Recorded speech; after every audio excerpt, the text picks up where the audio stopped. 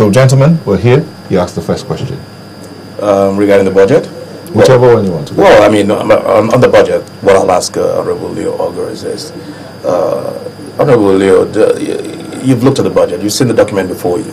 Do you honestly and sincerely consider that? I mean, considering the fancy words and the buzzwords and highfalutin words of budget of job creation and inclusive growth, do you actually consider that document before you, having studied it, to be a document of inclusive growth and job creation? And tell me, how does it affect the ordinary man on the street? Beautiful. And I think your question I will answer with just a simple answer: yes. Yes, because first and foremost, you will agree with me, and you looked clearly at the provision of Section 81 of the Constitution. There, the president is required, to prepare and present to you the the estimates and expenditure of a financial year. I believe the president have done what he's supposed to do. We have looked at the policy program of the president, which are clearly in tune with job creation and a host of other issues. This budget is a document prepared by people. It becomes very, very important that we look at our core responsibility. The provision of Section 4 sub 2 gives us the responsibility of making good laws for the good governance of this great nation. The budget also is part of the system. Let me refer you again to the Constitution and bring you to the provision of Section 80 sub 4, which stipulates clearly that no funds shall be withdrawn from the consolidated account of the Federation or any public account except in the manner prescribed by the National Assembly. The Constitution has made us the custodian of the people's resources, knowing fully well that this budget is about job creation, making sure that there are some high level of agricultural development. It becomes our core responsibility to dot those I's and cross the T's. We are not looking at what precisely the president has presented, because definitely there must be one or two errors. But it is our core responsibility, except we are failing in carrying out our responsibility as lawmakers, in making sure that those clear provisions that need to be added and subtracted are added. There are one or two errors that are there in the budget. I will not deny those facts. But we will be failing if we don't do what the Constitution requires us to do. And what is that? It's making sure that we give to the Nigerian people the budget that will, at the end of the day, serve their purpose. It's not more the budget of the executive. Interesting. I mean, I asked a very direct question, and unfortunately, Honorable Leo has quoted severally the provisions of the Constitution, of which I'm well too familiar, but they have no relevance to my question. My question, again, and let me try it in another way, maybe he'll understand.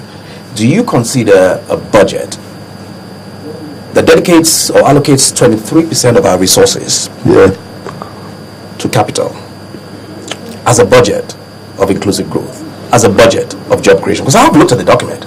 I've looked at the length and breadth of that document, and I cannot find any job anywhere. I cannot find any inclusive growth anywhere. And that's why, maybe from his own perspective, he might be able to tell us, where are these two things? Because that's the title of the budget. That's the name that has been given to the budget. Those are the buzzwords that we hear all over the place. But it's not about buzzwords. It's about practicality and the contents of the budget. It's not about quoting the Constitution. I know my responsibility. But before I can dot the I's and cross the T's, I have to see the I's and the T's for you to dot them and to cross them. But there are no I's and there are no T's. So I'm not even sure where you start from. A budget that dedicates 1.1 trillion naira to capital. That 1.1 trillion naira, it comes in with a fiscal deficit of 912 billion. Okay? Out of which practically all of your capital, it means, therefore, is going to be borrowed. Now, assuming that it's not even borrowed, at 25% capital, 30% for the past 3-4 years is what is implemented. So really what you have, in effect, is about 10% going towards capital. Where is the job creation? Where is the growth? Those are my questions. They're very practical. I think we should not mislead the public, please. Let me appeal. The budget carries a capital of 1.3 trillion. Big whoopie. 1.3, 1.1. He is including the Shopee program, perfect, which is not part of which is not what the capital that was sent to us was 1.1. Bring in the Shopee 1.3. You still have a deficit of 912 billion, which is 15% of your total budget, of the aggregate budget. Nowhere in the world, any serious country. And you want us to debate the budget in 2-3 days? A budget that allocates 10%. Wait a minute. 10% to education.